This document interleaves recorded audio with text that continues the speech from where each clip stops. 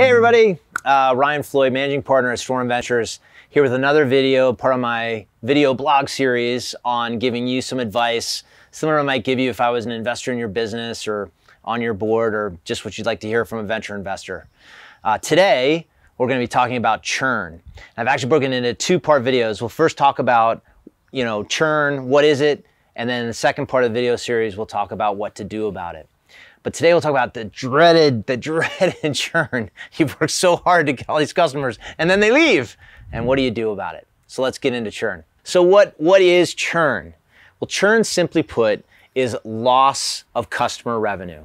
Some people look at logo churn, and logo churn can be interesting in terms of loss of numbers of customers. But really, when you look at what impacts your business, certainly in enterprise, B2B businesses, you're really looking at dollar churn in terms of what's really important to be looking at, because there's probably going to be a variance in customers. And look, if all customers are exactly the same amount of revenue that they're paying you, then customer logo churn and revenue churn will be virtually identical. But in this case, we're going to be looking at dollar churn and why that's really important. In the way to sort of think about it in SaaS is that it cuts both ways with these SaaS business models. The good news is people sign up for a subscription and you kind of get this annuity that pays over time so long as you're delivering value. Obviously, the downside is if you fail to deliver that value, they have the ability to potentially leave. And with the cloud and APIs and people becoming much more digitally literate, it's getting easier and easier for many people to decide to move on if they're not getting value out of what you're delivering. First, let's talk about perspective. The way to look at churn is it's really your opportunity to improve. Another magical thing about SaaS is this constant feedback loop where customers can leave if they're not getting value. So I tend to be kind of a glasses half full kind of person. And so the way I sort of think about churn is it's really your ability to improve your processes, your product, and everything you're doing with your customers. And the reality is everybody has churn. So don't fret, because you're going to have periods of high churn, that things are going to happen, and it's okay because it happens in every business. But come up from the perspective of, it's your opportunity to figure out how to do a better job in terms of selling. So there's really, once we move on past logo churn, there's really two kinds of churn to really think about: gross churn and net churn. So gross churn is looking at your canceled business against the ARR over that same period in terms of what would have come up for renewal.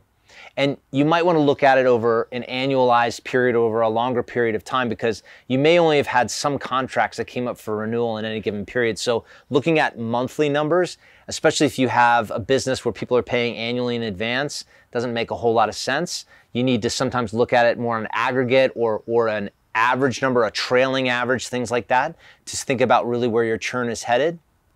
But it's looking at, again, sort of what your overall business is canceling against what your ARR base is. The other important metric in churn is to think about what's called net churn.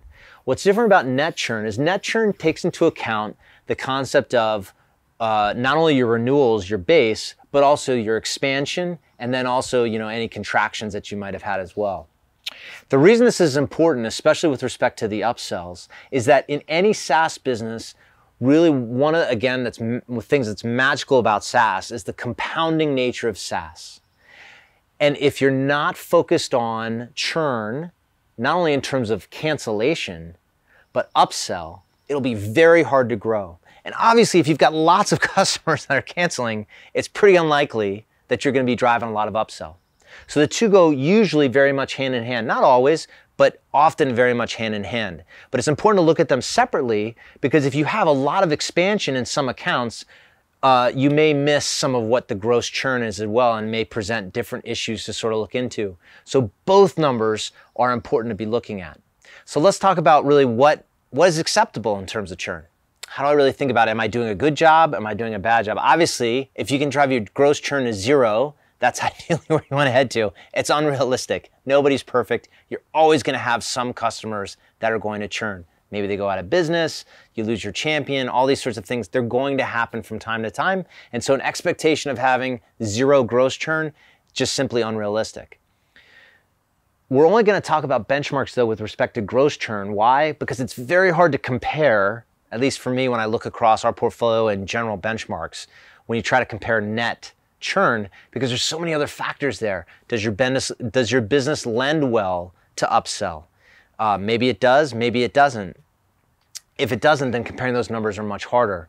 But if we just talk about gross churn, generally speaking, you're going to see higher churn rates when you have lower ACVs and lower churn rates when you have higher ACVs. Why is that? Well, you can imagine if you spent a lot of time and energy gaining a customer who invested a lot with you in terms of dollars, the value proposition ought to be pretty significant. You invested a lot of time making them successful. They've invested a lot of time trying to make the product successful in their organization, and likely churn rates are going to be lower versus if you're in a situation where the ACVs are smaller, call it 5, 10K a year, and then the customer maybe doesn't have the same investment in you and your product, it's much easier for them to make a decision to churn. And similarly, just because of the volume that you have to do at those price points, you just don't get the same amount of time to invest on a per customer basis. So with that having been said, what should you expect? Well, in the SMB, small medium business market, where ACVs, annual contract values, are going to be much smaller, you probably are going to see gross churn rates 20% or more.